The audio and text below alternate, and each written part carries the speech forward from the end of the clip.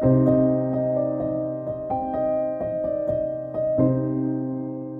there, it's Sandy. The second half of this video is going to be coloring a scene with dyes. The first half is full of glitter because I was inspired by this release from Ellen Hudson that came out today to use too much glitter, and you're going to see way too much, and I know it'll freak people out who know me. So there you go. Halloween Magic does not have glitter on it. This one I filmed and put over on Ellen Hudson's channel, showing how to use this owl and make this tree both on black and white cardstock. Halloween Magic also has an eyeball and spiders and things, and I made some airbrush cards with that. The next couple of items I have not used yet because they're too many things. Nice of You is a stamp set I'm going to be using a lot, though, because it's all about thanking people. Very, very great stamp set, and I send a lot of thank you cards, so that's going to be great. 12 Days of Christmas, you can make ornaments that celebrate the whole 12 days of Christmas. You can make all different kinds of wonderful projects with that. I have not had a chance to yet. And the kit, there's a whole kit that has felt involved, and this stamp set that is making its return appearance. And I decided to stamp them all into one big tree, put them in order, and color it up. It's a huge card to try to fit all of them. So yeah, I'll be mailing that one in a box with a gift, I think, instead of trying to figure out how to find an envelope for it. There's plushies, a Ginger Boy and Ginger Girl, and you can use the skeleton stuff that I showed just a few minutes ago with Ginger Boy and Ginger Girl to make skeleton plushies. But I made her a dress. I did that by cutting her out of both the brown and the red, and then I cut extra pieces of the scallops to put on her little arms, and then I cut her out of her toes, at least, out of black so I could give her boots. Tag trio dies I paired with Warm Wishes. There's 3 tags, and I love these stamps in this one. The sentiments are beautiful, and that background is made out of those 3 strips of stamps. And then I stamped the package, put glossy accents and glitter on it.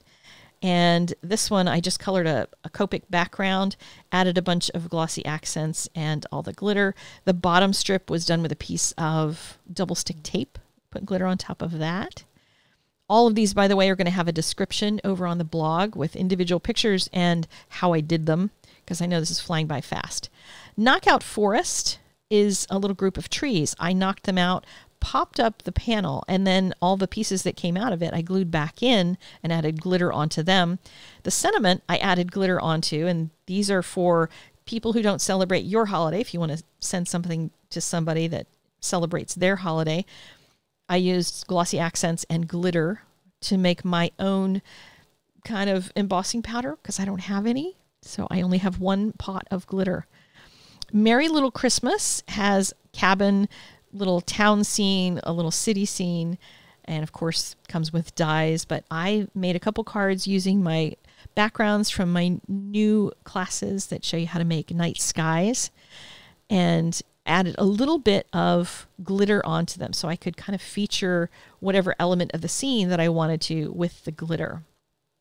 My whole studio is going to need complete vacuuming out when this is all finished because glitter is all over. The shaker globe, I didn't actually make shakers out of them. So I just made little tags out of them because I thought it was going to be kind of fun to do that. And you'll see some of the pieces that some of these are made from later in this video. This one was from the Merry Little Christmas set. There's a little snowman in it, and I just put him in there and colored it. Didn't do anything else to it other than add glitter. Peace and Love is a cute little one that comes in the Made For You stamp set. So this one has more graphical images if that's your thing. The tree and the snowflake are the ones that I used in the previous little snow globe. Now this one is for the All Inside Bear, who I love. And now he's got more little stuff to go with him for fall and winter. And I did this one just using the dies, because the dies are shaped like what they are. The sleigh looks like a sleigh, the packages look like packages, and I could just color them in, which was kind of fun. I also used the stamps to put the bear in the sleigh and give him some snow with glossy accents and glitter in the background, of course, and used one of my new class backgrounds on that one as well as this one. And this guy has the little Santa beard. I drew my own Santa outfit, so you'll have to do your own as well if you want to put the suit on. Then we have deer antlers, and this one was the one that started me on the glitter, actually. There's a stamp set called Sparkly Christmas, and I started using sparkle, and then I thought, what would happen if I tried to put glitter on everything? So this one I thought would be cute on a gift of giving somebody a little pot of glitter. Just put that up on top. Twirling flurries. This one's a cover plate with little swirling snowflakes coming down. And I've used a deer that's coming up. You'll see that in a minute with, of course, too much glitter. I know, this is probably hurting your head, all this glitter. Used a little snow globe on that one as well with the background. Now, on to the deer. This was one of my very favorites in the release, the little deer, because I could color them. And I'm going to show you how to do that. This one has the entire herd of deer on it. And then the birch tree cover plate has, you know, the leaves. You can make scenes with it with leaves in the top, but I'm going to use them very plainly. And I've, of course, added glitter onto it, a tone-on-tone look for both of these with just little glitter accents. One has the sleigh in it, one has the deer in it. But this is the card that we're going to make today. And the way that I did this was to make this cover plate background into something a little bit more like a regular scene instead of having a frame around it, because I wasn't going to use it for a shaker or anything. And this way I could color the pieces and not have to draw the trees. So if you don't like to draw trees or you don't know how to draw trees, this is a really great way to do that. So I'm just going to snip all these pieces off so that the branches continue and go straight out to the edge. And you could do this with a lot of different cover plates that you may own. This same technique could work with those as well. And I've grabbed a couple of markers, and this picture will be over on the blog. If you need to know what they are, I'm not going to put them on the screen because this video took me forever to do anyway, so I'll let you determine those. But for the trees, very simple to do. I'm just going to do some scribbling with a medium brown, and I've just picked the left side, so I have some lighting coming from the right side, sort of-ish. And I'm just kind of randomly scribbling little horizontal lines here and there, little broken lines. It's not supposed to look like it's outlined. It's supposed to look like bark to make them look like birch trees.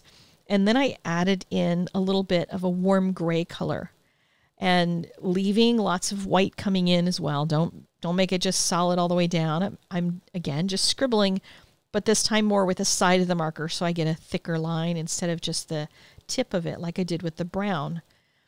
And then after that, you can go in with, you know, another color to accent it and to give it a little bit more detail. I chose to do that with a darker gray.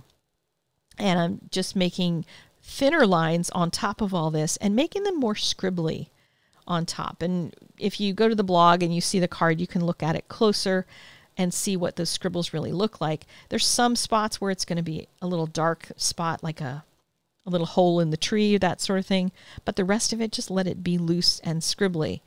And I promise you, it'll look really great on your card once you get it done.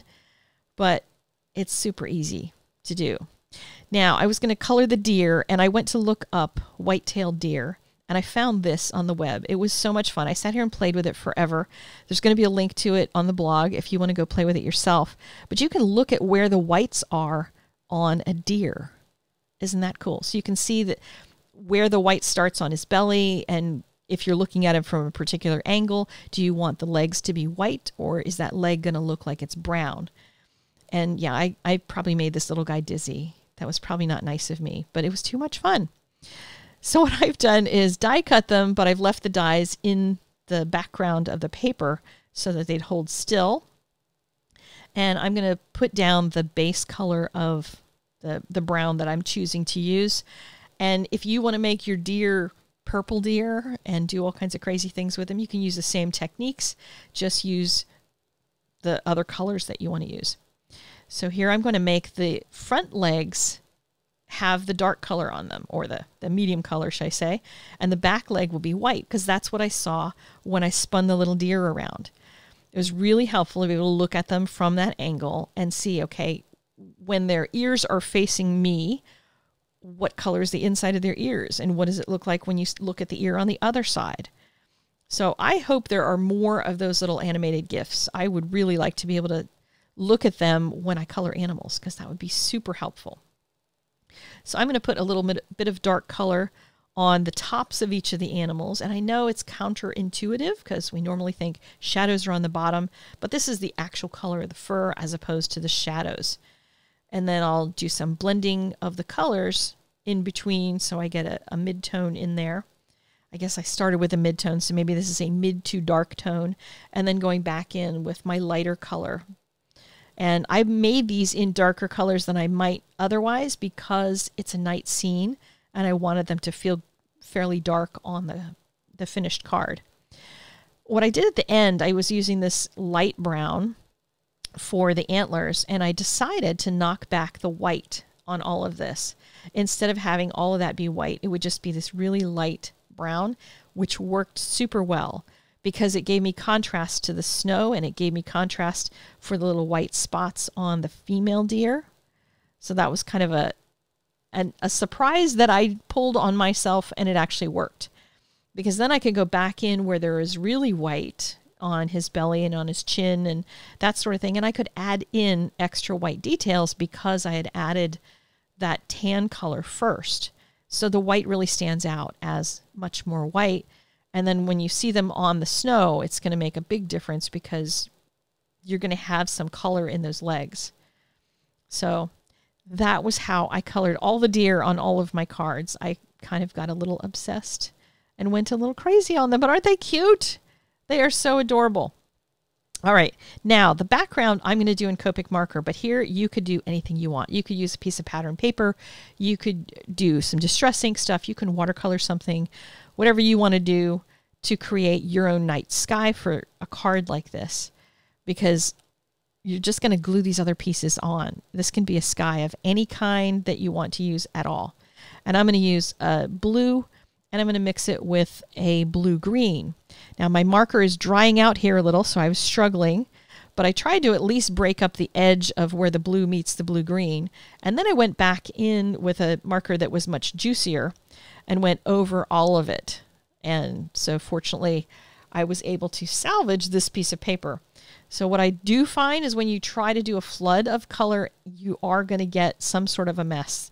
It's just the way it is with Copic marker, especially if your markers aren't juicy. But if you keep working on it, you can usually eventually get it to blend. If you're really desperate, then you might even try taking, like once you get it about close, spritz it with some in a mini mister, put a little bit of colorless blender in there, and sometimes that'll add a nice texture to it. But you see how many times I went over this back and forth, and it almost looks like there's a forest in the background, that area where they didn't blend. So I'm also going to add snow, and decided I wasn't going to worry about whether or not it was perfect blending, because no one's going to care. No one's going to see that except you and me. You know how trashy my background looked, and yeah, we can fix that. So I colored a bunch of deer, of course, so that my little deer could be more of a whole herd and be a family. I glued down 2 of them. You can see how I intertwined them with the trees themselves. They're standing in the trees.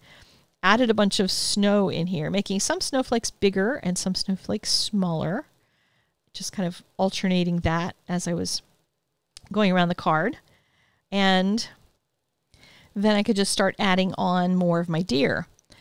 And you could probably do the snow after you finish adding in all the deer, but for me, I found it really easy to use my glossy accents to add my deer in there. You can use other glues, but my glues are all gummed up. I apparently can't seem to keep a glue bottle working, but I can seem to get my glossy accents to not clog up, so that's what I use. So I've got 2 of the male deer and a bunch of the females for my scene, just gluing them down carefully. If you end up getting any glossy accents on your paper, just wipe that off with a baby wipe real quickly while it's wet, or scrape it off very gently with, I sometimes will use a knife to sort of lift that up so I don't end up getting the shiny on there. But you could also do what I did and add some glitter to it. So I've added glitter along the line where the deer are standing, along the hillside, and then along some of the trees. So I have some sparkle on here as well. So that is my card for you today. You can see all of them individually with more text explanations of how I did them, because I know this flew by fast. I don't like to take up much of your time, so you can go over to my blog, check that out, see what everybody else is making with the new release. And there's one stamp set I have not gotten yet, so stay tuned. That's going to be another video at some point in the near future. I hope to have that on the blog, at least a card made with it, before you get there. So we'll see how that goes. We'll see how my plan goes to get that done. Alrighty, I will see you guys later. Take care. Bye-bye.